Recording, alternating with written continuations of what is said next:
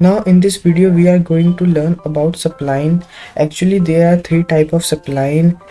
First one is spline, second one is style spline, and third one is equation driven spline. Let's discuss all of them one by one. First, click on the spline. Spline is a collection of lines that collectively form curve like this. Click on the curve. After that, there is a panel on the left side of the screen in which there is an existing relation, add relation, options, and perimeter.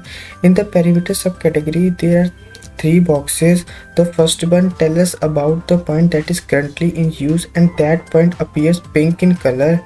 And second and third box tells us about the x and y coordinate of that point. Now the second category, style spline. Style spline is same as that of the simple spline. The only difference is that there are construction lines along with the curve.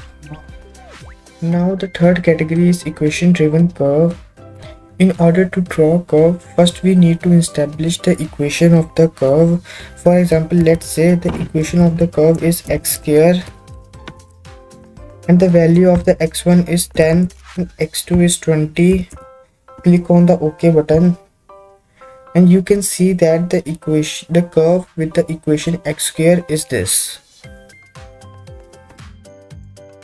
For more amazing videos, please like and subscribe our channel.